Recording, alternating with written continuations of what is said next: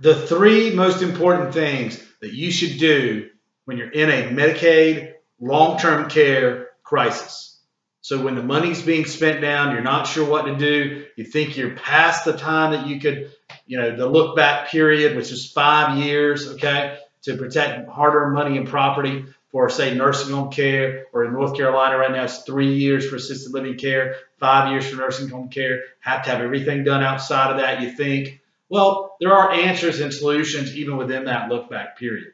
And that's why it's important to act, okay, and to get proper knowledge. So one, in my opinion, thing that you should do now is you should make sure that there's a general durable power of attorney. If that person's competent, they should have a general durable power of attorney, in my opinion, in place with a person they really, really trust, so that that person can act for them to make sure the band plays on, to make sure the bills are paid, to make sure that assets can even be moved or deeds can be put in place to protect property, the home, money, things like that, and to qualify, to allow qualification for a benefit like Medicaid or Veterans Aid and Attendance pension benefits.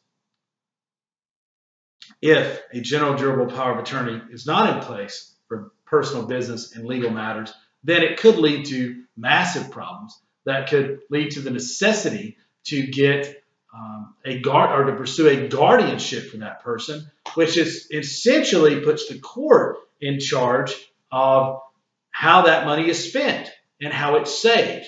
And it makes it very difficult to engage in protective planning to qualify for Medicaid or veterans benefit planning.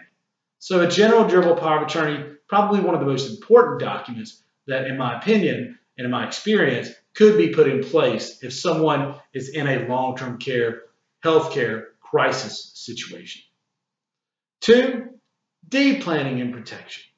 There are many times things that can be done even within that look-back period right away that can save real property, real estate, can save the home, that can save the farm for the family, that can save the rental house, that can save farmland, that can save any kind of real property. There are things that can be done, and there are options that need to be pursued or at least examined.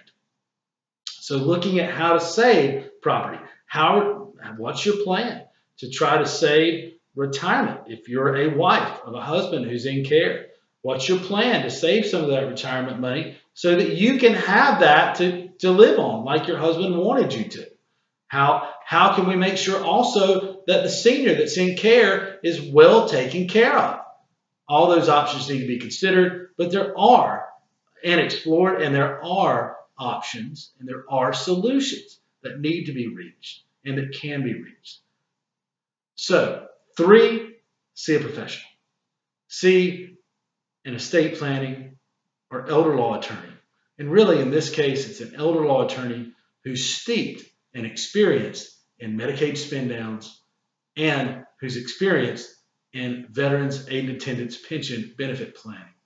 Now, as a veteran myself of the U.S. Navy, I pride myself on helping veterans pursue pension benefits, and as a certified attorney through the U.S. Department of Veterans Affairs, I'm very honored, and a member of American Legion, and which I'm very involved in. I'm very honored to work with veterans and other seniors on a regular basis. So, seeing a professional, it always makes me feel great when someone comes to me and says, "Hey, I heard this about you, or I heard that about you, or somebody recommended me to you, and can you help me? This is what's going on with my father, my mother, my husband, my wife.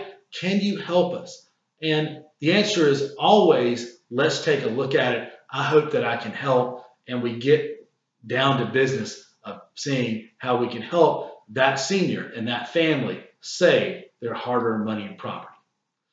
Click below for yet one more educational video concerning Medicaid and long-term care crisis planning.